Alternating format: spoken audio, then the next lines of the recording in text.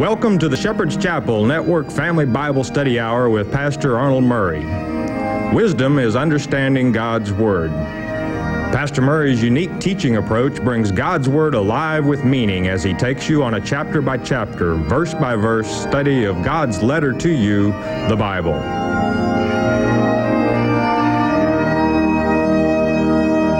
And now here is Pastor Arnold Murray.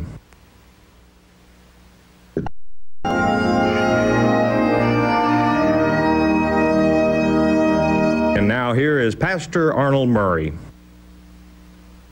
Good day to you. God bless you. Say, welcome to the Shepherd's Chapel. Welcome to this family Bible study hour. Ready to get back in this book of Proverbs. Why are Proverbs so important?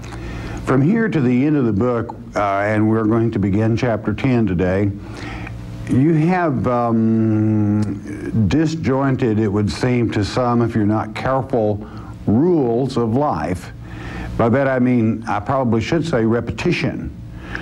But they are all important, very important, and you need to remember this, that it is rules that help you in your religious life, rules that help you in your civil, that is to say governmental life, and rules that help you be successful in your business. And do they work? Of course they do. Because our Father, through Solomon, brought these to us. Some of the best advice you can ever have, some of the best counseling you could ever have in the book of Proverbs. We thank our Father for them, and we basically start a little different segment of the book with this chapter 10 by Solomon. So let's just, without further ado, let's get right into it with a word of wisdom from our Father in Yeshua's name. And chapter 10, verse 1, and it reads, "The Proverbs of Solomon, a wise son maketh a glad father, but a foolish son is the heaviness of his mother." Many scholars through the years have tried to pull a separation or something of that nature, because both the father and mother are mentioned here as in different, not necessarily different categories, but I think that what Solomon wants you to remember is Mother Israel. Don't make her disappointed in you. But at the same time, he knew the nature of a mother. And a mother, if her son is a fool, she'll stay with him. But it hurts her where a man will simply get disgusted and walk away sometimes. That mother is going to stay with that one, but she's going to have a heavy heart. So always remember at the same time that disappoints your father and mother hurts your ability to function as a normal person in your community, and you must always protect your credibility, or people are not going to listen to you. It's that simple. Verse 2. Treasures of wickedness profit nothing, but righteousness delivereth from death, meaning you gain eternal life. By what, and never forget what righteous is. It's simplified, it simply means doing what's right to the best of your ability. You defeat death, you rob Satan, you throw a brick right into Satan's machine, but at the same time, you can be rich with ill-gotten gains called mammon, and you're not going to keep it long. It's going to be removed from you. We have this new game in this generation where they usually take, let's say in the drug cultures, we take their homes, cars, automobiles, airplanes, boats, the whole bit, and auction them off to gain more money to catch more. So it doesn't matter. Don't you young people, don't think just because some cat wears a fancy suit or something that he amounts to anything. He doesn't. If he's peddling death, you peddle life. Verse 3. The Lord will not suffer the soul of the righteous to famish, but he casteth away the substance of the wicked.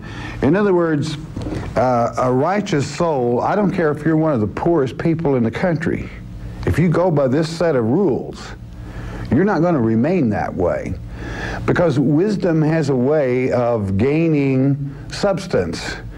The Father will never let you do without anything unless it fits His plan to make a better person out of you. That needs to be done oftentimes. And it will make a better person out of people to force them to learn how to use common sense and to be a realist and face life head on. Get rid of the heavy stuff first, and then the rest of your day will be a snap, all right? Head on. Be a realist. Our Father, that's a promise in a sense. He will never let you hunger for food or wisdom if you will use that wisdom, because wisdom makes room for her own gift.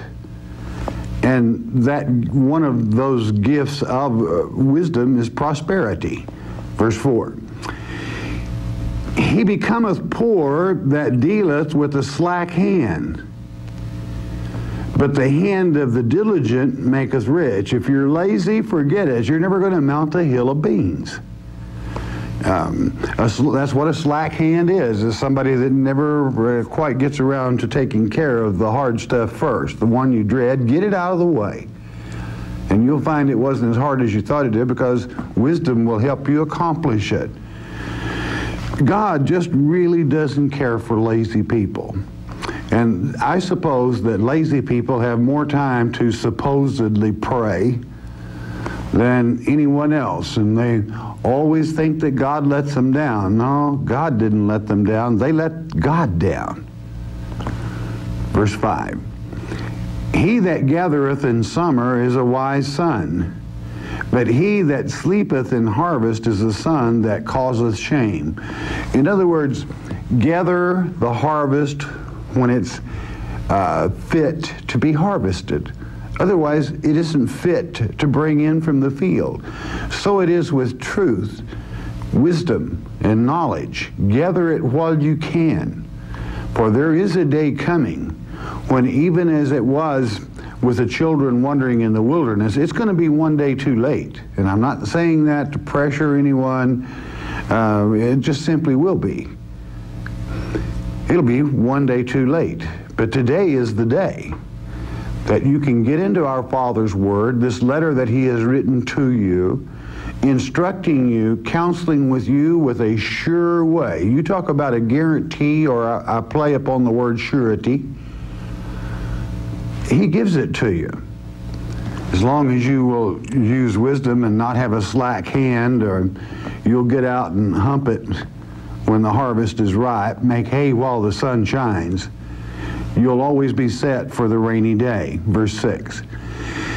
Blessings are upon the head of the just, but violence covereth the mouth of the wicked. In other words, the just, are, that word being the upright, those that do things that are right, and then God naturally is going to add more to their reward. That is to say, even as the work of their hands. But he that tries to gain something by violence, you don't trust his mouth. Verse 7. The memory of the just is blessed, but the name of the wicked shall rot. In other words, it disintegrates into nothing. It will not be remembered. Why? Because the just, that's God's elect, and those that have free will to believe upon the Savior, their memory will always be, because they will always be with us. But the unjust, or the wicked, are going to rot in the dust, because they will be nothing but ashes in the lake of fire, as it is written in Revelation chapter 21. Chapter 20, the beginning of it. 8. The wise in heart will receive commandments. That's to say, the wise in their mind will receive instruction. Instruction from who? Our Father, or a wise person. But a prating fool shall fall. Have you ever met a prating fool? We call prating now kind of a ratchet jaw, okay? They do a lot of talking, But try to gain a little wisdom, sift, even if you would, the prating, and try to gain just one little word of wisdom, and you're going to come up short, because they're not going to make it. They're going to fall flat on their face every time. Always remember, now God expects us to have fun, and he had a sense of humor himself, and we have a sense of humor. That's not prating, okay? Don't become such a Puritan, in other words, that you become a religious fanatic, because people shun you then, and your credibility goes down the tube just like a prater's goes down. But you always protect that credibility, and you set that example. But receive instruction from your Father's Word. It's true, it's proven, it works, and all you have to do is prove that is to get into the letter. Follow the advice, and don't just read it and absorb it without putting it to practice, or it will not gain you one whit. You have to be a doer, or you've got slack hands, and you're a nothing. Verse 9. He that walketh uprightly walketh surely, but he that perverteth his ways shall be known. God does not like perversion, or one that will try to pervert the word to make it fit his or her own desires. What does God call perversion? God calls perversion anything that is used other than in the natural sense that God brought it forth. That is one that perverts. Unfortunately, many of us are guilty of misusing the very nature that God put before us in our horticulture, our land, and so forth, even in this day. But surety, or to surely, is in a sense, a legal term that means it's guaranteed, all right? It's going to happen good for you. Verse 10. He that winketh with the eye causeth sorrow, but a prating fool shall fall. And there again, from verse 8, we see he's going to be beaten, going to fall. It's very difficult to translate this from the Hebrew into English concerning he that winketh with the eye causeth sorrow.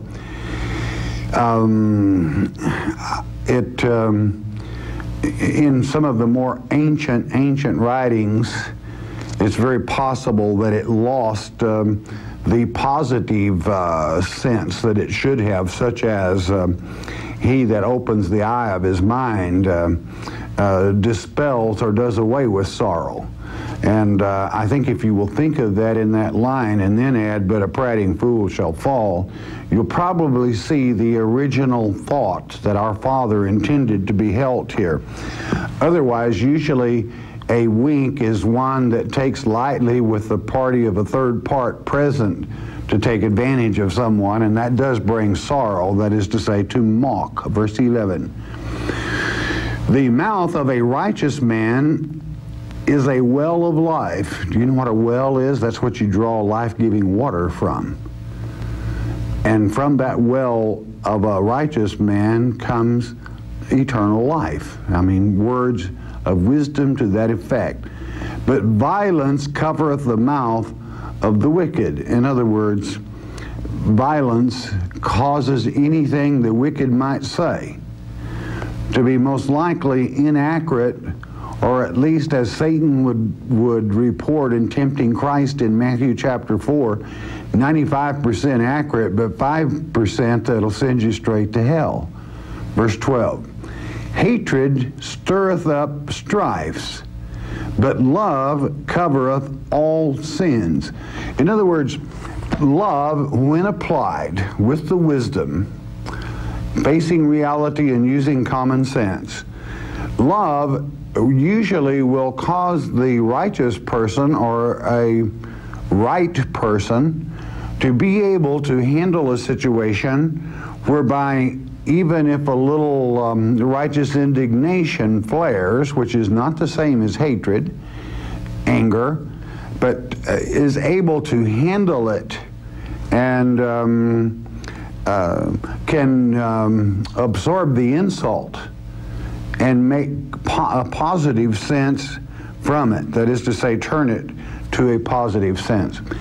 Hatred causes trouble, strife, everywhere it rises. That's to say, hatred for the sake of hatred. Now, again, I want to emphasize, righteous indignation is not hate. Righteous indignation is a proper emotion when displayed in the protection as though it needed protection, that is to say, our Father's word and way. The only thing it needs protecting from is the innocent that are swallowed up by the insults of one that is ignorant to God's word. Verse 13. In the lips of him that hath understanding, wisdom is found. You're going to find it there. But a rod is the back of him. A rod is for the back of him that is void of understanding. In other words, he's going to bring trouble upon his own mind. Void of understanding means lack of sense, lack of common sense, unable to handle wisdom and respect the rights of others. One can cause much hurt through strife, same thought following, whereby there needs to be a little correcting, but the important point is the unwise person brings it upon their own back. You write your own ticket, and God sees that you collect, whether it's the rod or whether it's blessings. Verse 14. Wise men lay up knowledge, but the mouth of the foolish is near destruction. And here we go back with the prater again.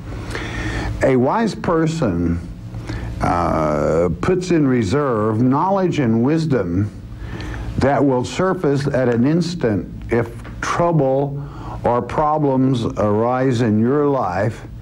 If you have laid in store the wisdom, what does that mean? Studying God's Word and being familiar, watching Christ, the life of Christ, and the path that He set forward for us in a very simple way, that all you have to do is walk in it. You don't have to break any wakes by yourself or hedge out a new path. Follow His. It's easy. That's not to say that you won't have troubles at times, but you can cut it. You can handle it. So store up the knowledge, and how do you do that? From God's Word. By being a student of it. You gain enough knowledge and wisdom that you know how to handle almost any situation. The foolish, without that knowledge, are going to destruction. Why? Because ultimately, they're going to miss the mark and be judged into that lake of fire. Revelation 20. Verse 15. The rich man's wealth is his strong city. That's his food. That's his refuge. That's his place. The destruction of the poor is their poverty. In other words, their want even for the barest of necessities. The point is this, that there is no way a rich man is going to hang on to what he has, but one that is rich with God's blessings, then there's nothing wrong with that. Don't ever let anyone tell you that it's a sin to be rich. It isn't. God promises that His blessings, that's why He says gain wisdom over gold and silver, because a fool cannot maintain gold and silver. They'll lose it one way or the other, or someone will rip them off. But wisdom will bring you those things. So never apologize for being wealthy in righteousness. It is your badge of honor in a sense, because it is the blessings of God. When God prospers a people for being diligent, wise through His wisdom, and exercises that in a way that He instructs, you're always going to be rich. That is to say, I'm speaking specifically of a ministry in this case. You're always going to be rich because God blesses. God will always give you brick to build whatever you wish to build, but you're going to have to do the work. Now there's wisdom within that statement too, if you will grasp it. Verse 16. I want to say one other thought concerning that. There's no sin in being poor. There's no disgrace in being poor. The disgrace is in staying that way. Because if you attain wisdom from God's Word, you're not going to be poor. Well, the poor inherit the earth. No, that's a bad interpretation. The humble inherit the earth. That is to say, those that are humble before God. 16. The labor, or you might say the earnings of the righteous tendeth to life. The fruit of the wicked to sin. In other words, if when you sin, that aids Satan, and Satan moves closer into your life, and that's why that repentance is a necessity in this case, whereas doing wicked can be your undoing. It can make life real hard for you. So always repent and know that the earnings of the righteous tendeth to life. In other words, it gives you a richer life.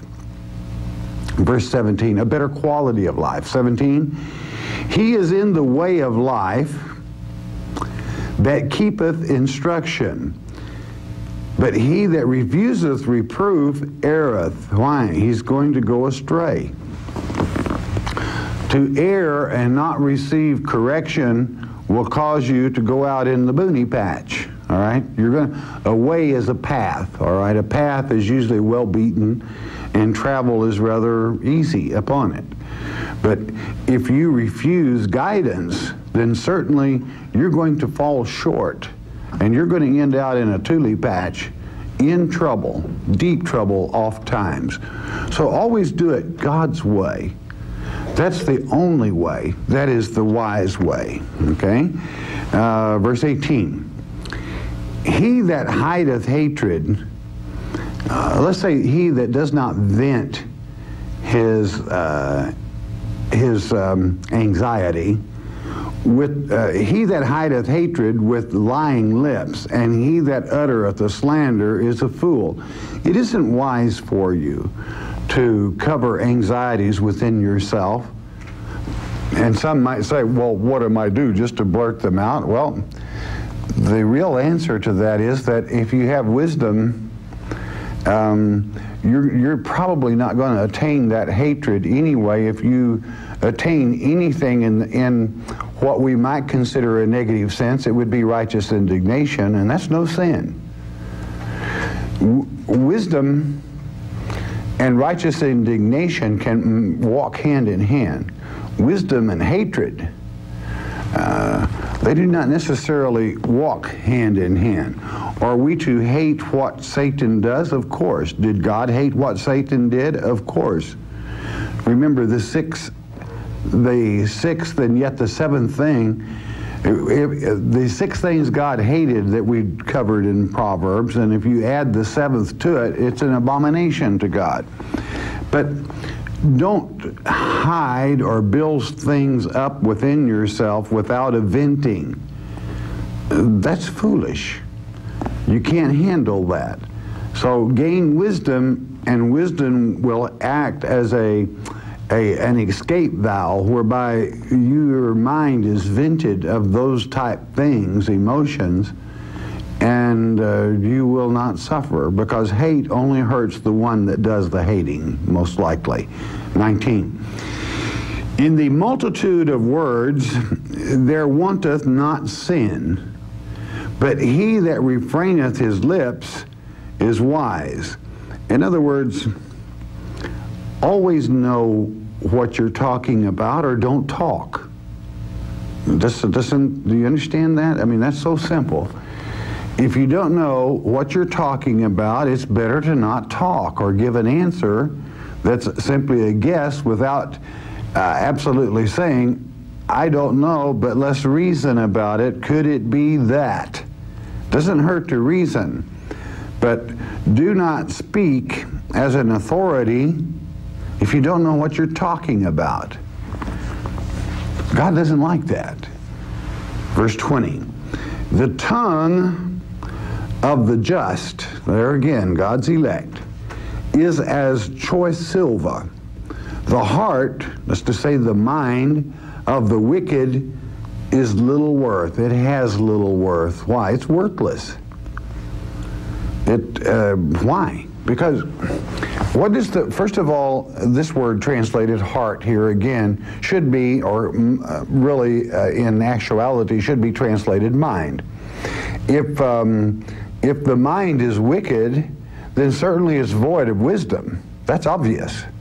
No one could have a wicked mind if their mind was filled with wisdom. So a mind, we could translate it this way, a mind minus wisdom is worthless. Why? It can't say anything. Its joy then is in listening, absorbing, gaining. Then the wisdom embeds itself within that mind, and wisdom is always a blessing. 21. The lips of the righteous feed many, but fools die for want of wisdom. Now, wisdom is one of this is why it is always important that you listen to a person of wisdom. That is where your wise counsel comes from. I have several that I recommend highly. Solomon is one of them. There was Daniel, what the wisdom that he brought forth. Isaiah, Ezekiel. So many men of wisdom. And those words that they spoke will gladden your heart, reassure you, and cause you to become a wise person. So, but you could listen to the lips of a wicked person, and I'm sorry, there's no worth there. You're not going to gain anything, which means what? You're wasting time, and that in itself is akin to sin. Verse 21. I'm sorry, verse 22, I believe we need. Do we not? Yes. The blessing of the Lord, it maketh rich, and he addeth no sorrow with it. Now absorb that. Don't read over it. The blessings of the Lord, it maketh rich, and he addeth no sorrow with it. In other words, our greatest possession, then, is the blessings of God. And why does God bless? Because you're just and you stay in the path. If he sends you out of the path, he will show you the way. Verse 23. It is as sport to a fool to do mischief, but a man of understanding hath wisdom. The man that has wisdom, of course, does not participate in foolery. Now, when I read this particular verse and those that are akin to it, many people will label sport of any kind then as foolish. That's not true. That's not what it's saying at all. Because God intends that we enjoy ourselves, and there's certainly nothing with good humor in teasing someone that is able to handle the teasing and return it in full measure. You say full measure. Never tease someone that is not wise enough to return the same humor to you. That becomes a wrong. Never tease a person that is unable to return that. So when mischief, when teasing or sport becomes wrong, or as is described here, is when it hurts someone or their property. Anytime you tease or do a thing mischievously that destroys property or hurts an individual, let us say a simple person.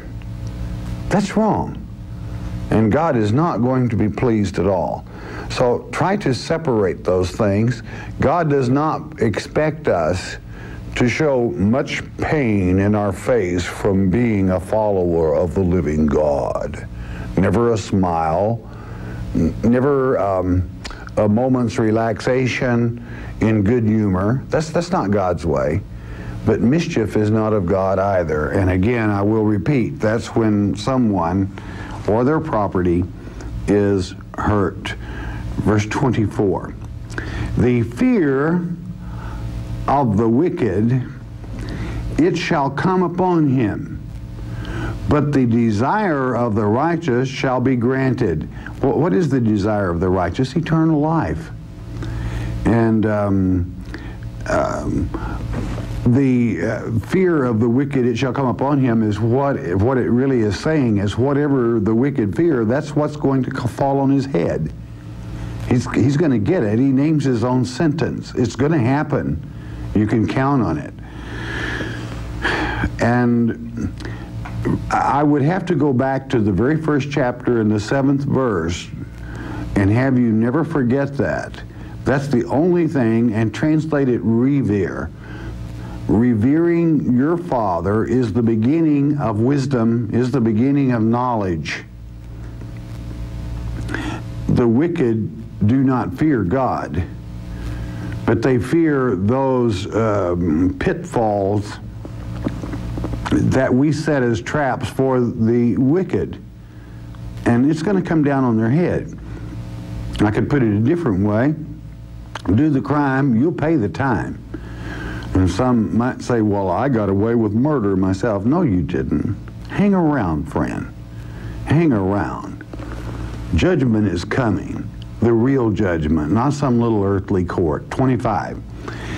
As the whirlwind, that's to say the storm, passeth, so is the wicked no more. But the righteous is an everlasting foundation. What foundation? The foundation, the rock on which you stand, which is to say the Savior. Why is it that the wicked go as the wicked storm passes by, or as a bad storm passes by, so do the wicked? They're not going to be with us. That's what this earth age is about, is separating them out so they can be destroyed. Well, don't we have a loving God? You bet we do. And that's why the fact that he is a loving God, he gets rid of those that are wicked. Followers of Satan in his way, disrespecters of Almighty God, they should be destroyed, and they definitely will be. Well, isn't there any love in your heart? Well, what do you think I teach for?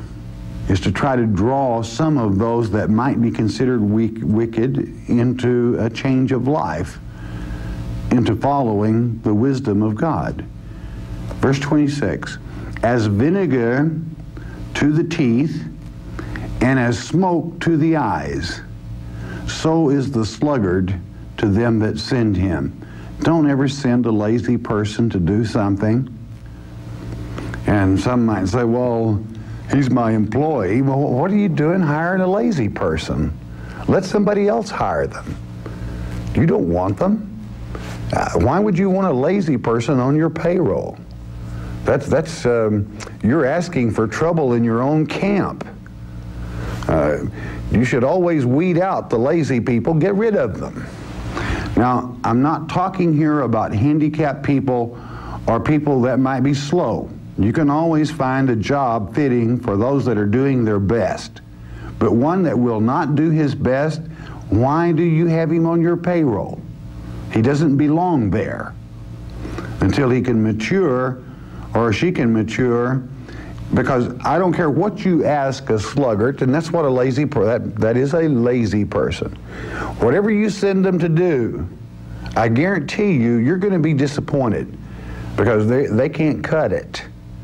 They haven't got it. Let somebody else worry with them. Get rid of them.